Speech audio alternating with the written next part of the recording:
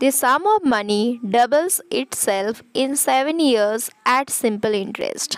So if we assume the sum of money to be 100 rupees, if 100 rupees is invested or 100 rupees is principal, then after 7 years it is doubled. So it will be 100 into 2, that is 200.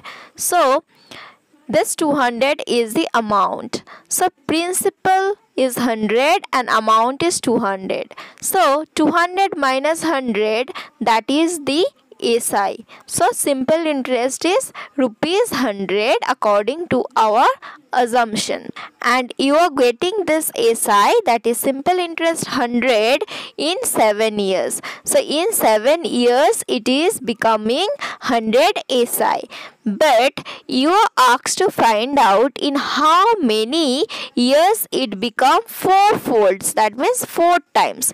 Then according to this, if 100 is the principal, then the amount will be 100 into 4, that is 400. So here SI, what you are getting according to this statement is 400 minus 100, that is 300.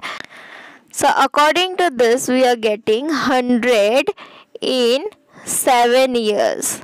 So if SI is 300, then how many years?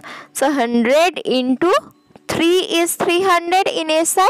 So here also 7 into 3, that is 21 years, because SI is same every year, and as SI is becoming 3 times, so time will be also 3 times. So our final answer is 21 years here.